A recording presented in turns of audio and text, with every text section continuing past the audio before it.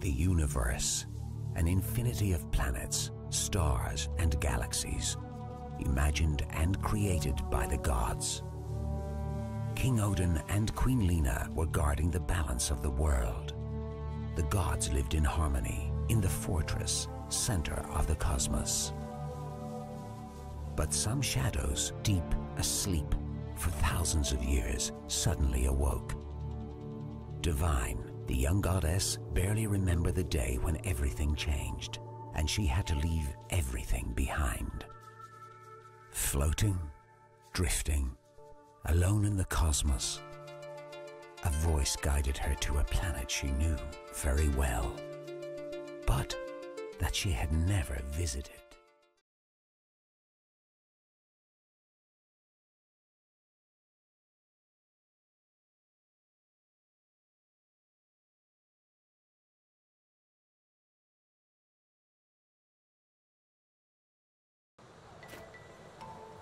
Memories belong in the past, even disappear into oblivion. How to be sure of what happened, what really happened?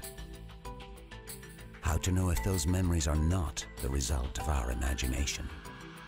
After so much time traveling through space, Divine, the young goddess, arrived at her inner planet. When she woke up, she had lost most of her powers, and she didn't remember hardly anything of her past.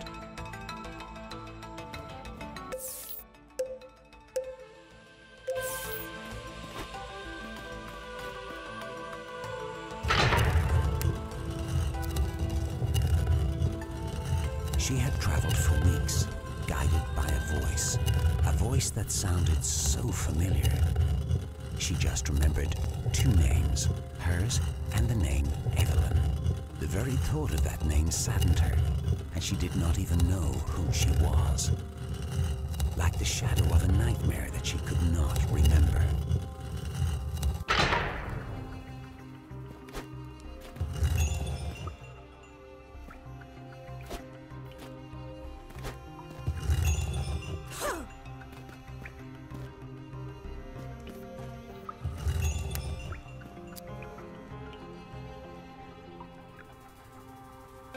Voice. What did it want? Could it be the voice of her own conscience? Or simply hallucinations that looked like a switch? Divine thought she should press the red button. Suddenly, she saw another secret switch appearing from nowhere. Whoops! Who knows what could happen with those gadgets?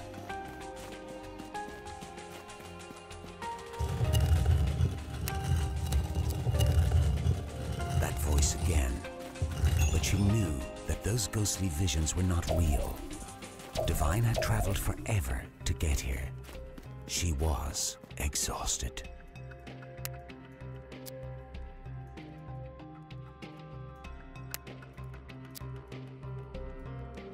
Divine did not fully understand.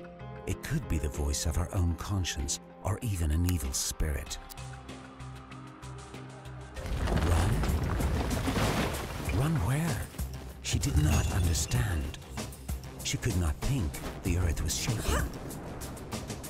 Meanwhile, a devilish mask chased her everywhere. Divine was disoriented. Her head was going to explode. She closed her eyes. She stopped thinking, breathing. She felt pain in her legs. She could barely run.